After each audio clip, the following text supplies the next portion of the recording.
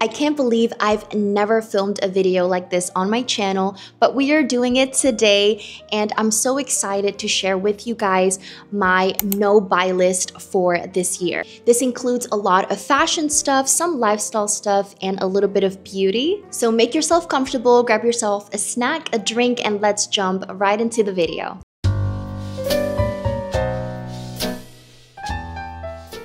So like I said in the intro, I've never done one of these, not as a video, but also not for myself. I've personally never made a no-buy list, but I've been seeing these all over YouTube and I feel very inspired to do it, especially this year. If you're also tired of just shopping and shopping and shopping and spending so much money, I encourage you to join me and make your own no-buy list for this year.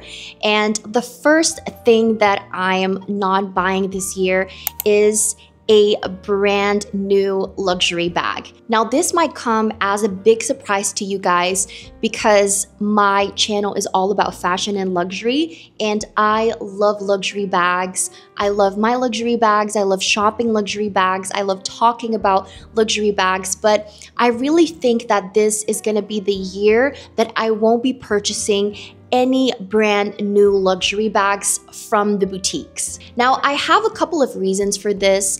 And first of all, I am not trying to say that I'm not buying any bag this year.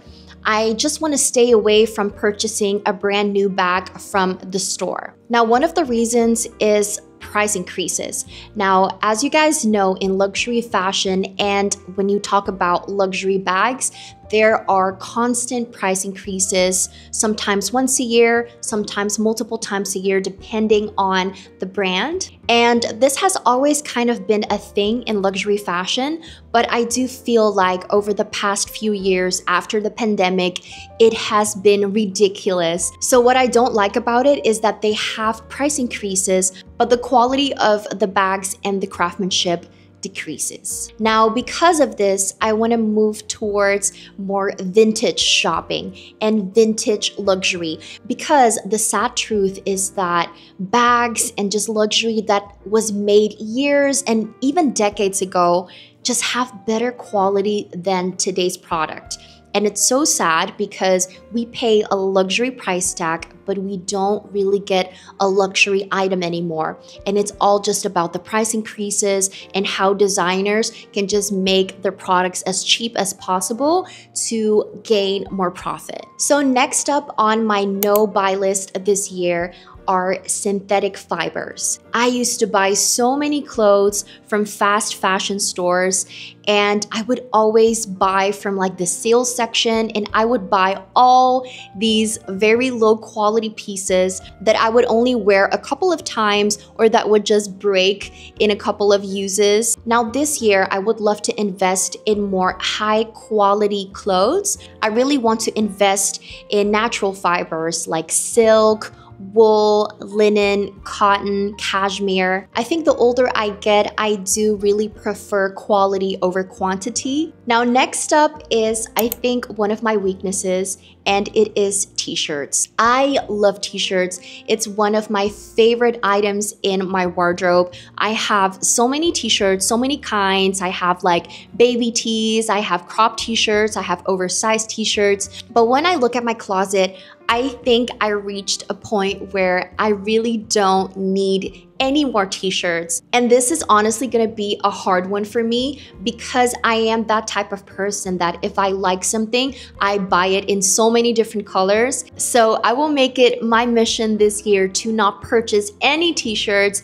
I do wanna tell you guys that if you want to buy t-shirts this year, I do recommend the Uniqlo t-shirts. So last year, I purchased so many t-shirts from Uniqlo and they are truly the best. And oh my gosh, even thinking about it, I just want to go out and buy some new t-shirts. But no, this year is all about quality over quantity and intentional shopping. So no more t-shirts for me. Next up is another capsule wardrobe item and it is tank tops. I love them so much. I wear tank tops under anything. Like I can sleep in a tank top. I can work out in a tank top. I love tank tops so much. Again, different like necklines, different colors, but I just don't need any more tank tops. Like, enough is enough, and I don't want to keep buying the same things that I already have. This year, I really want to save my money and make very intentional purchases that I put on wish lists, and I really want to be more intentional with purchasing and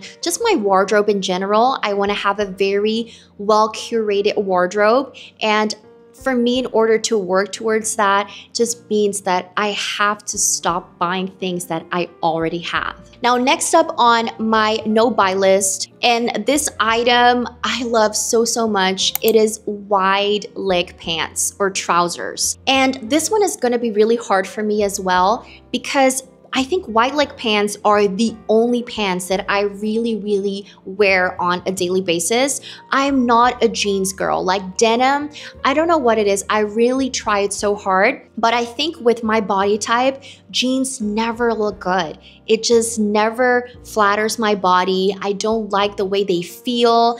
I just don't like it. So I'm either in trousers or in leggings or skirts. But the problem is that I have so many, and I think especially last year, I bought so many. It's just hard because I want them in every color and every fabric. So I have ones that are from wool, that are made from linen because they're better to wear in the summer and spring. But I don't want to buy another pair of wide leg trousers this year.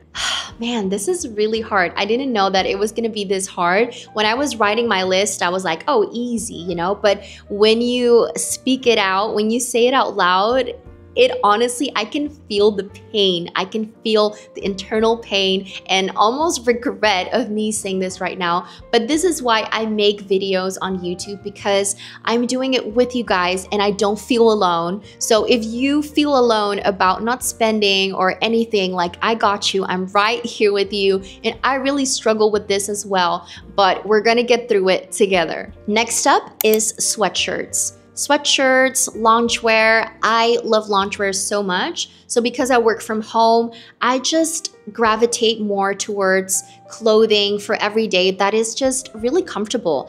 And I love a pair of sweats, leggings, and just a sweatshirt, but I have so many. So I feel like I already downsized a lot in my sweatshirt collection, but I still feel like I keep buying them. And whenever I see one that's so good, I try it on, I feel like, ooh, this looks and feels great and is at a good price point. I do it, and I do it again and again and again. So I don't want to keep making the same mistake. This year, I'm not buying any sweatshirts. I have a lot. I have many different colors, again, different cuts. I have big oversized ones. I have cropped ones. I have just more relaxed fit, and it's enough. I have enough sweatshirts, and this year I'm not buying anymore. All right, the next item on my no buy list for this year are water bottles or cups. I have so many, you guys. Like last year, I don't know what came over me. I bought so many cups. It's like this obsession of finding the next best cup. So I do have my Stanley here, which is my current favorite. I actually mentioned it in my best purchases of last year. But I also have one from Corksicle, and I got one from Hydro Flask. They are amazing, don't get me wrong. I am so happy that I bought these water bottles. But the whole point of having a water bottle is that you just have one and that you don't have to keep using plastic water bottles. Moving on to the next thing. This is hard, you guys. This is really hard. But the next thing that I will not buy this year, it's candles. And yes, I'm a candleholic. I love candles so much. I love Bath and Body Works candles. And I'm just a sucker for a good sale as well. So back in December, there was the annual sale for Bath and Body Works, and I went crazy, you guys. I think I got like 12 candles, which is absolutely insane. Like nobody needs 12 candles all at once, but I did because they were only going for I think $5.99. Like I don't even know. Like I don't know why I thought it was okay to buy so many candles all at once, but I did.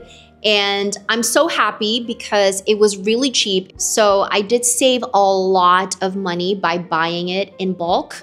But now that I have bought this many candles, I don't need to buy any more candles for this entire year. Like I'm good. Like 1 candle a month, I am okay. And also because they're the big ones, the 3-wick ones, I really don't need more candles.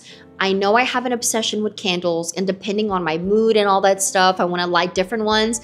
But this year, no more candles. Now, next up on this list is going to be one that's really hard because this is another one of my obsessions, and it is perfumes.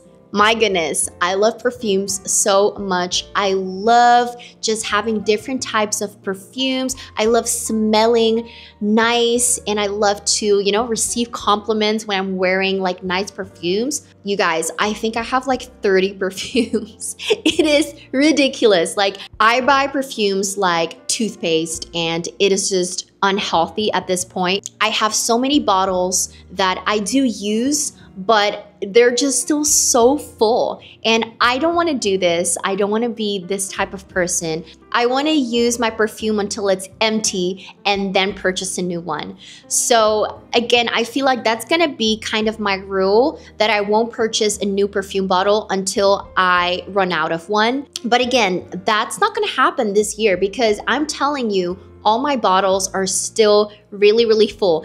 And it's crazy because I use so much perfume. Like when I use perfume, I literally spray like 6 times, but somehow the bottles, it doesn't go down. So I have to stop buying perfumes this year, and I will use my perfumes that I already have, like all 30, and then maybe, no, not even next year. I don't want to buy perfumes for like, I think at least a couple of years. Like I'm not even kidding you guys.